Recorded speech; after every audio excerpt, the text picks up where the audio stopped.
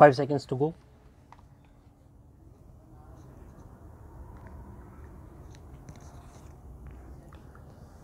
Start. It deserves mentioned here that it is not even disputed that the petitioner has not paid any rent after filing of the eviction petition before the rent authority. Before the appellate authority also, no rent was paid or deposited by the petitioner. Before this court also, the matter has been pending for about 2 years, but no rent has been paid or deposited by the petitioner. Hence, during the entire period of litigation, the petitioner has been occupying the premises without payment of any rent. Before proceeding further with the arguments, this court had asked the petitioner whether he was ready to pay the rent and its arrears to retain the premises. The counsel for the petitioner had sought time to get instructions in this regard. However, on the next date of hearing, the counsel for the petitioner submitted that he has the instructions to say that the petitioner is not in a position to pay any rent because the petitioner has gone bankrupt. These facts and the assertions by the petitioner itself disentitle him to continue in possession of the premises in question for even a single minute, and the petitioner is liable to be evicted from the premises with immediate effect. However, since the petitioner has raised certain legal questions, therefore, it is appropriate that this court considers the same and then decide the matter.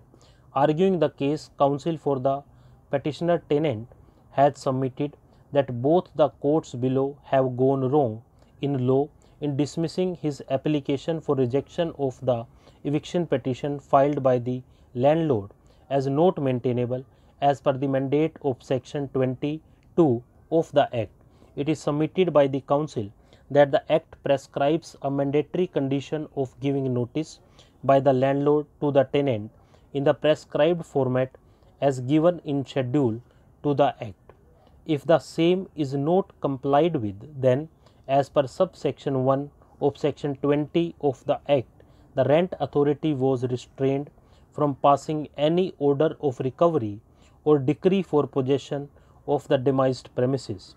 Hence, the condition of the issuance of notice is mandatory for maintaining the eviction petition. Therefore, this was a duty cast upon the respondent landlord to comply with this provision. Counsel has further submitted that the agreement claimed by the respondent landlord is in writing. Therefore, the same was required to be registered as per section 4 of the Act. Since the agreement has not been registered, therefore, the same is not admissible in evidence as per section 49 of the Registration Act 1860. Since section 4 of the Act starts with non-obstant clause, therefore, neither such an agreement has any legal value nor can the same be led in evidence by the respondent landlord.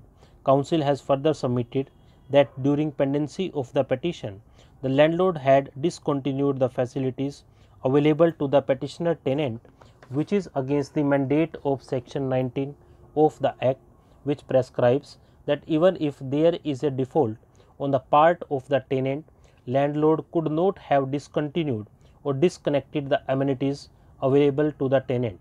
Counsel for the petitioner has further submitted that the appellate authority mainly has gone by the fact that the petitioner has admitted the pleadings raised by the respondent landlord in the eviction petition. However, this conclusion of the courts below is wrong. The petitioner denies having admitted any pleadings raised by the respondent landlord in the eviction petition. Even if the pleadings are taken as admitted, the rent authority would still have to assess the pleadings of the parties for arriving at a final decision. Hence, the issues were rightly framed by the rent authority. The appellate authority has wrongly set aside the order of framing of issues. Still further, the court below has wrongly assumed the service of notice upon the petitioner by virtue of the fact that the petitioner continued the default in payment of the rent even after filing of the petition. In such a scenario, section 25 of the Act shall come into play. The court below could have allowed the arrears of rent with statutory interest even for the period during pendency of the petition. However, non-payment of rent during pendency of the eviction petition or during the pendency of the appeal is not a ground sufficient to order eviction of a tenant. Hence, the order passed by the courts below are wrong. On the other hand, counsel for the respondent landlord has referred to the pleadings of the parties. He had submitted that after payment of rent for some months, the petitioner defaulted in its payment. In the first instance, oral notice was given to the petitioner to pay the rent. Thereafter, he paid the rent for some months but again defaulted in payment. Stop.